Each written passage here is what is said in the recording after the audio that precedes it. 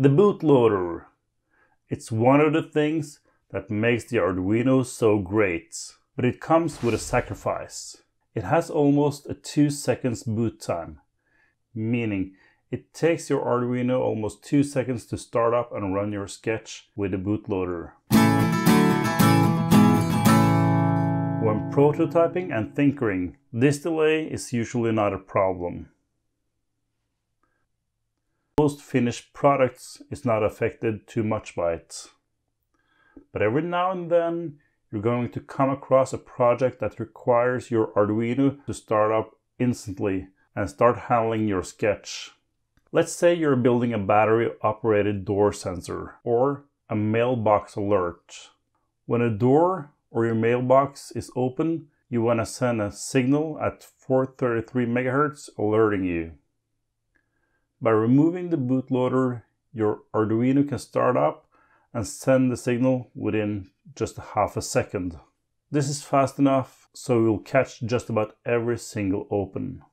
This way, your device will only power up when needed. Thus, it can run on batteries for years. Have a look at these two Arduino Uno compatible boards. The first one takes almost 2 seconds before it turns on the LED. The other one turns on the LED instantly when I release the reset button. They're both running the exact same scripts. The best part is, as long as you have two Arduinos, you can use one to program the other without the bootloader. So, if you have one Uno and a Nano, or a Pro Mini, or two Unos, you have all you need. To do this, we must first set up one Arduino to be the programmer. Connect the board that you like to be the programmer to your computer as usual. I'm going to use an Arduino Uno. In the Arduino IDE, go to File, Examples, ArduinoISP. Then go to Tools and make sure you have selected the correct board under Board, and make sure you have selected the correct port as well. And just hit Upload. After a few seconds, it says Done Uploading. The device is now the programmer. Disconnect it from your computer.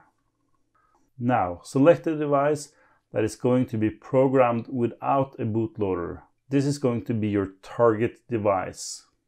In my case, it's also going to be an Arduino Uno. Use some DuPont wires to connect the target to the programmer as described here. Connect pin 13 to pin 13, pin 12 to 12, pin 11 to 11, pin 10, you connect to reset, and then connect 5 volt to VCC and ground to ground. Reconnect your programmer to the computer. In the Arduino IDE, open the sketch that you want to upload to your target device. Then go to Tools. Make sure you now select the board that you're going to program, aka the target. Select the right port and go to the programmer and select Arduino as ISP. Go to Sketch and select Upload using Programmer. After a few seconds, the uploading is done. The target device is now running your sketch, but without the bootloader, making it start much faster after a reset or a power on. It's that easy. If you want the bootloader back, just simply wire the device up again as described previously and go to Tools, select the target board and choose Burn Bootloader. Now the bootloader is back and you can program the Arduino as before. But remember, the boot time is also back again. Please remember to like and subscribe. Thank you for watching.